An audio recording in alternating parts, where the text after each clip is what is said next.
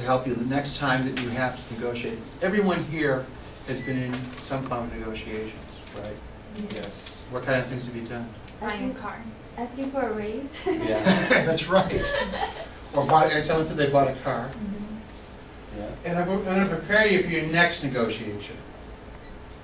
And then give you a better understanding of the mechanics of that business negotiation. And then finally, how to maximize your position and not alienate people when you do win a negotiation. And that's mostly important. I've seen people who are good negotiators, but when they win that negotiation, they lose another opportunity to have to do business with that person. And I want that to happen to you.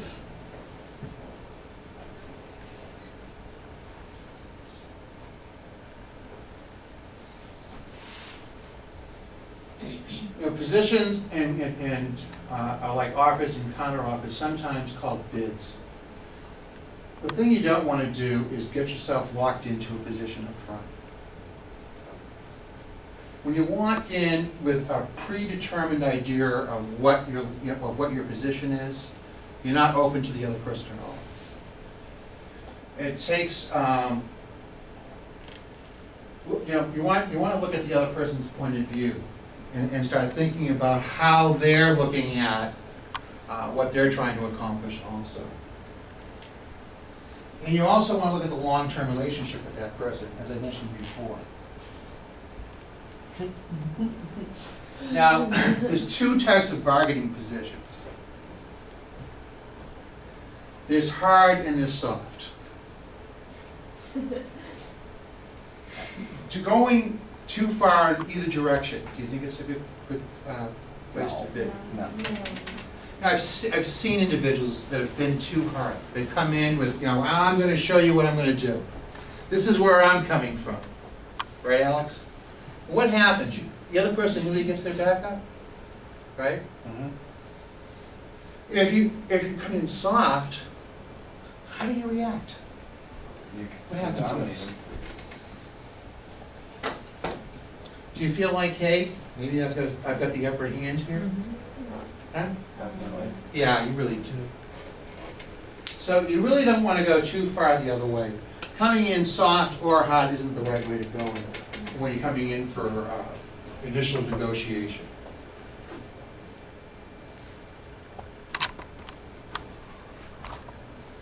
You really want to focus in on the merits when you start negotiating. You want to be a problem solver. You want to start looking at what the real issues are. One of the most effective ways that I had for negotiating, when I first started United Asset Trading Company, I would come in and I'd be buying out complete companies of all their equipment. And I was up against companies like GE Capital. These are massive companies. And they would come in and throw large sums of money at these companies just to buy particular pieces of equipment. I would walk in and I'd talk to the company that was, the person who was responsible for selling the company, and I would tell them, look, I'm not going to give you the large sums that GE is going to give you. I'll give you this amount, but I will clean out this company completely. I'll make sure that the building is completely cleaned out, everything is swept up, and I'll have it out by the date you want it out of here. See, GE thought it was all about money. I knew that the person that was responsible for cleaning out that building was more concerned about making sure the building was cleaned out on time and was completely cleaned out, and you didn't have to worry about anything, that everything was out of the building. And I got the better deal. GE didn't know what happened because I'd sweep in under them, get all the equipment, and then I'd turn around and call GE up and say, hey, I've got some equipment. You want to buy some? That's awesome. That's how it would work. Because I took the time to understand what the client really wanted. And that's what negotiating is all about. Truly understanding. GE thought it was all about money. And when you go into a negotiation and thinking and try to assume what the other person is making the decision on, then you're going to lose. You want to be a problem solver. You want to find out what their issues are. That's what I was doing. I was trying to be a problem solver, trying to help them out. Remember last week I was telling you about my friend who owns an Italian restaurant, and a gentleman came in and said, after they planned a whole evening out and it was a very nice dinner, he wanted to renegotiate the dinner. Was it about money? No. No. What was it about? Having the upper hand or feeling powerful and. It was about power. Yeah, if he understood that it was about power and the upper hand, he wouldn't have gotten so upset, my friend, and could have negotiated the situation much better. So when you start thinking about it from that point of view, the book, Getting to Yes, you asked Michael, there's a book on it. It starts off with a story. It talks about two little children fighting over an orange. And the mother finally gets frustrated, grabs the orange, cuts it in half, and gives each half to the children, each child. The kids take the orange peel off the orange. One kid takes the inside of the orange, the other kid takes the peel and goes off. What do you think that was all about? They both wanted something different. Yeah. If the mom had said, what do you kids want? She had taken the time to say, what do you really want? Do you see? What a difference it makes.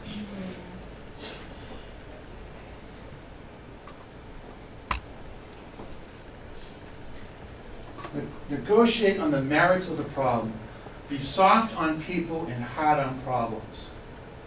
Proceed whether or not you trust your opponent. You know, sometimes you deal with somebody and say something, I'm not really crazy about this person. But I don't care about the person I'm negotiating with. I'm more concerned about the issues at hand. Don't get upset. Although I know most of you ladies have a problem with negotiating with him. Who is that? Yeah. I knew it was somebody. But yeah, don't, stay with the issues. Stay with what's important. Don't deviate from what the important issues are. My son Adam is a terrific negotiator. If I'm going to buy a car, or anybody in the family is going to buy a car, we call Adam up. And he goes down, first thing he does is he gets all the information he can about the cars. And then we go down. I can't be able to watch it. I have tears in my eyes for the salesman. And Adam will sit down with the salesman and he'll say, he won't embarrass the salesman. He does it in a very nice way, but he'll say, we're looking for this car, and this is what we want to buy. And here is the cost on that car. And we know this is what you can sell it for. Now, should we go down the street and buy it? Or would you like to sell us the car? It's a very short negotiation. Adam sits there and tells us exactly, so say to us, well, tell me what you want to buy for a car for us. He goes right through all the options. I can't watch it, but my son Ben, my oldest son Ben, sits there and laughs. He'll pull a cherub. That's how he thinks. So information is very important when you start negotiating, isn't it? Yeah. I found that out very early when I was dealing with buying out plants of equipment. If I didn't have very good information, it would be a problem. Especially when I went to sell that equipment, if I didn't know what the value of it was. Because I had the same issues, wouldn't I? I would be buying all kinds of office furniture. Did I want the office furniture? I wanted all the laser equipment, scanning electronic microscopes.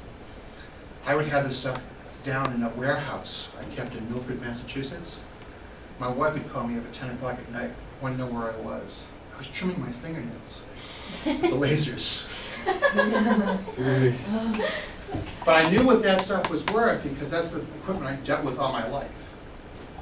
I had to find out more about the other things, some of the machine tool equipment I didn't understand. So I had to do the same kind of thing. I had to do some investigating, find out what that equipment was worth. So knowledge is very important before you step into a negotiation. Knowledge is everything. So arm yourself properly.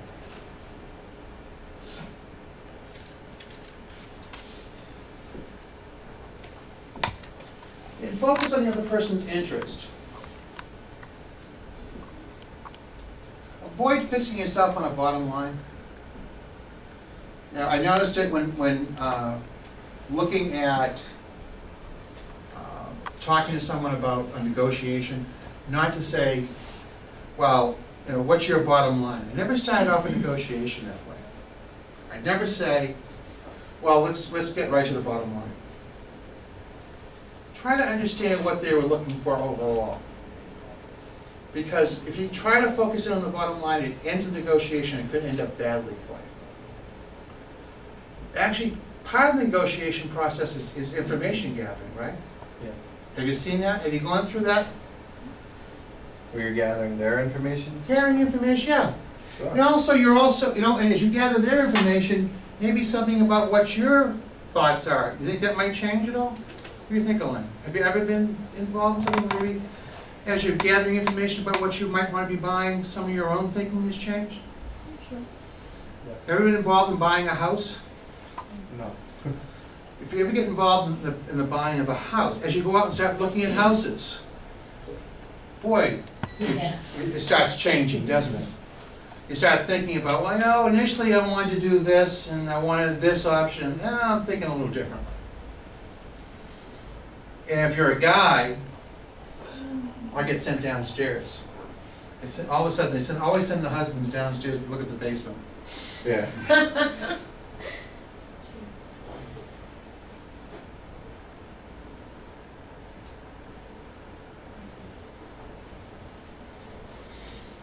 One of the things you want to do too is, and I found this when you're selling a house on your own too, so we've sold houses on our own, is look at brainstorming. Look for multiple options on how to put things together.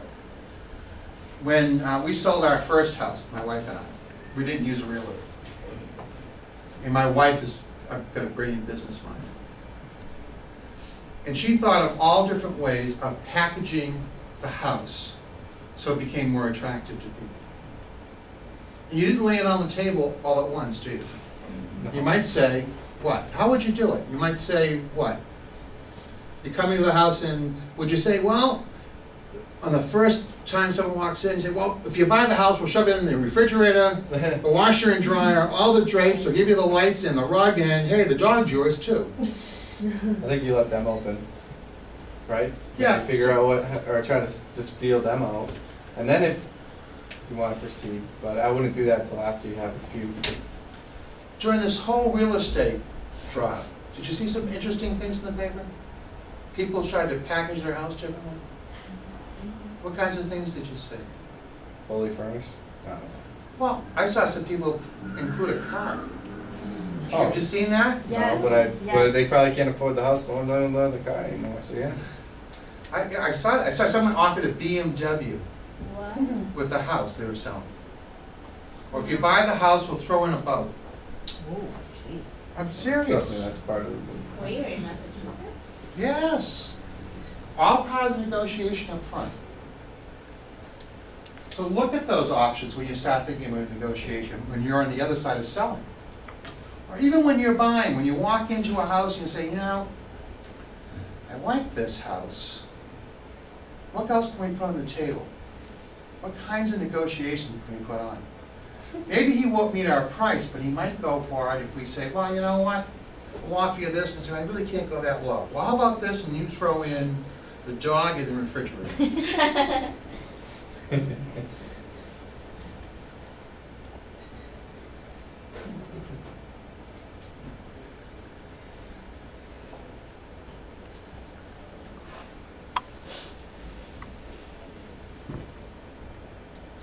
Try to use objective criteria.